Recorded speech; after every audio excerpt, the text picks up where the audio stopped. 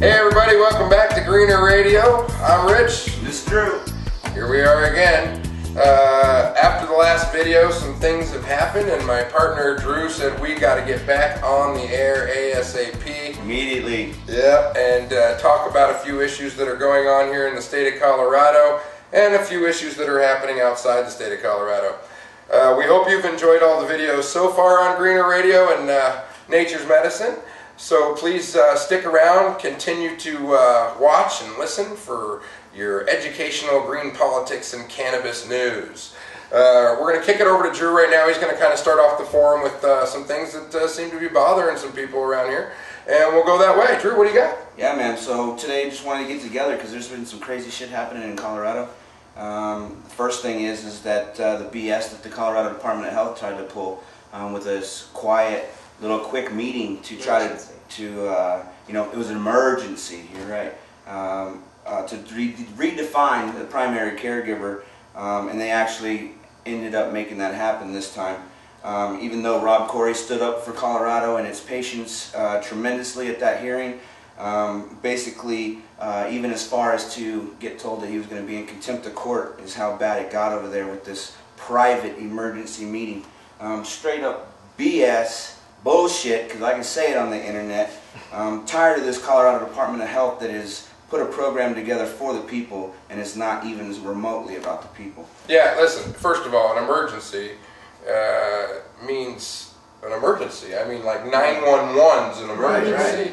Right. I don't know, in a state that has a budget deficit right now that can afford to call an emergency meeting, which costs money, to decide the fate of a primary caregiver. Yeah. We were in line over there, and we were talking to one of the gentlemen that was actually standing in front of the door to the courtroom for the hearing, and we asked him what his job was, and his job was what? Printing the cards. Yeah, he was printing the cards, and we asked him... Standing in front of a door, telling people that we could not come into a public hearing because there was too many people in there instead of printing the cards that they're so far behind on. Yeah, they're so far behind, but yet this guy's out there standing in front of the door making sure no one else goes into this hearing, and no cards got printed the day of the hearing. Folks, we got to stand up and write into the health department, okay? We pay $90 each one of us. A year? It's to my understanding there's 13,000 plus patients right now that have sent that $90 in. I don't know, that's what, 1.3 million? And I'm not a mathematician, I'm just going off the top of my head, but $1.3 million we've given already to the state of Colorado. I don't know what they're doing with the money, but do something.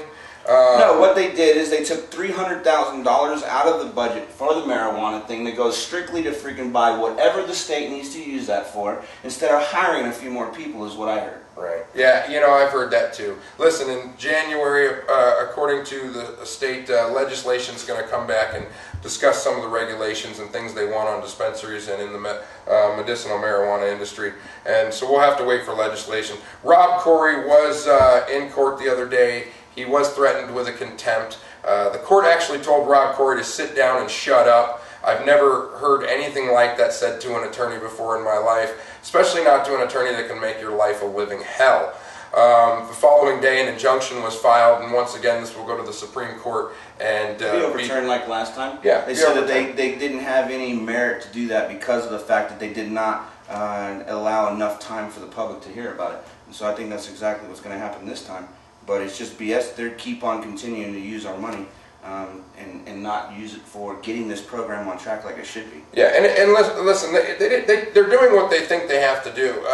The Court of Appeals last week decided that to be a primary caregiver, you have to have somewhat of a relationship, you have to be providing other services. So after the Court of Appeals made their decision, the State Board of Health for the state of Colorado said, okay, well, let's have an emergency meeting because of this.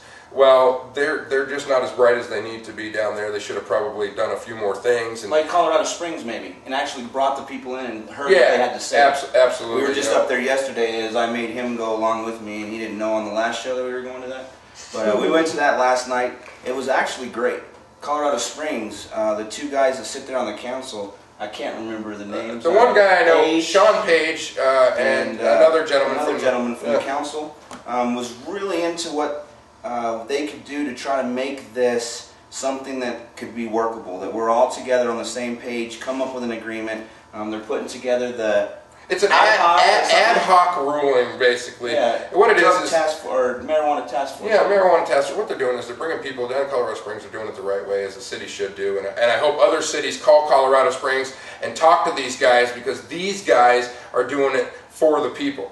What they've done is 2 city council members have come together and asked the people of Colorado Springs that are interested in what's going on, whether you're a patient, a caregiver, dispensary owner, or you just live in the neighborhood and you want to know what's going on, to come on in and discuss this. They're building, what they're going to do is take all these ideas, they're going to build a steering committee, and they're going to put all these ideas into a funnel and get them all funneled down into what exactly the community needs, including the dispensaries, the caregivers, the growers, you name it. And then they're going to bring that to the city council, and hopefully by the end of January the city council will make an informed decision based on what the public need and public wants. So that's what Colorado Springs is doing, and we are very impressed. We've been to 10, 11 different cities around the state of Colorado, and these guys are just phenomenal. They're doing a great job. And there was only really one big deal that was on the other side that shouldn't even be talked about, and that is that if you guys are in the wrong zones,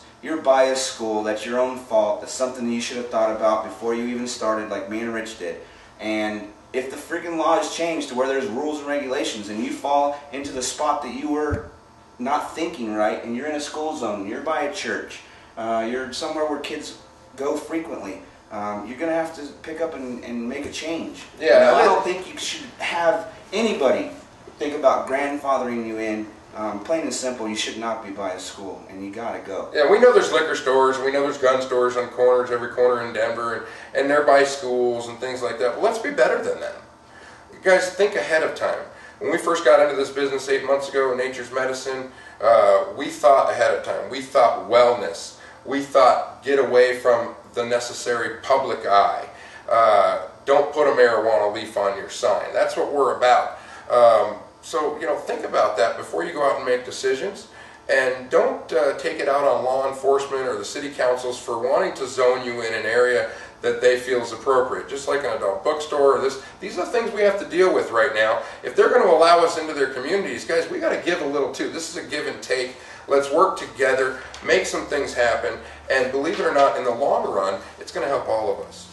Anything else, Drew? Yeah, man, I just wanted to talk a little bit about Breck. Love Breck. Right? 71% of the voters there voted for legalization of 1 ounce or less. The people spoke, but unfortunately law enforcement is still talking some bullshit. Mr. Hallman said despite the vote from the people, he is still going to ticket marijuana users because of the fact that it is so easy to obtain. Plain and simple is, it doesn't matter how easy it is to obtain. If you obtain that license, sir, we are legal to use marijuana in the state of Colorado. And so therefore, you need to listen to your council member that was talking before you in the article and say that this is a good thing because the law enforcement does not have to focus their attention on it anymore. So listen to your city, listen to your state, and make sure that you do not give any tickets out there that is not freaking deserving. Yeah, don't cost your city money. I mean, these are just wasteful cases that end up in court and either being pushed off and dropped or charging somebody $100. But to charge somebody $100 for a ticket costs the court over $500–600 because of transcripts, the judge being there, attorneys. It really does add up for these cities that don't have any money. Yeah, because I mean, we got 14 states now that it's legal. We got 5 states now that are allowing dispensaries: Colorado, California, Rhode Island, Maine, New Mexico. New Jersey's about to come on board with having that as well. So these guys need to really start paying attention. Yeah, listen, this is America. It's what we want. It's for the people, right? It's for the patient. Yeah, well, yeah, but I mean, America in general is for the people. We have rights, I don't see anybody freaking driving, going crazy about, oh my God, my family member's on a pharmaceutical. Let's start raising hell about that. I'm fucking tired of hearing it. Yeah, I am. You know what? That's exactly right. That's the right fucking attitude. They don't go after people. And that's when the F word needs to come out. I'm fucking tired of hearing it. I'm sorry, but Alcohol, tobacco, over-the-counter narcotics are killing at least 1 million people a year. When you add all 3 of those up, people, What are Common they using sense. Are they using it for like population control? They want those to stay in because they actually kill people and marijuana doesn't. So is that what we're trying to do here? Yeah, and you know what I want to know? If I go to Walgreens and ask for my Oxycontins, do I got to have a personal relationship with the pharmacist? Right. Does he come out and shake my hand and say, hey, thank you very much for buying these Oxys today. We hope your pain goes away. Please come and see me. No. You know. Here's this box of Viagra. Can I come help you hold your unit for you? Or But you might stand up for 4 hours. Right. Come back and see me.